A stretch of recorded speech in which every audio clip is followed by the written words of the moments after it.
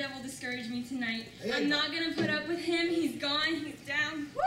It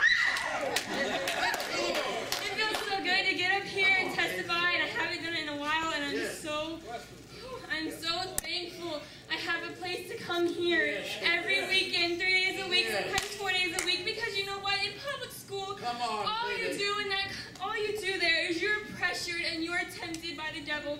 You know, he whispers in your ear, he's like, oh yeah, let's go smoke some weed, let's go skip class, you know, blah, blah, blah. I'm glad I'm not tempted. I'm glad I come here because you know what? When the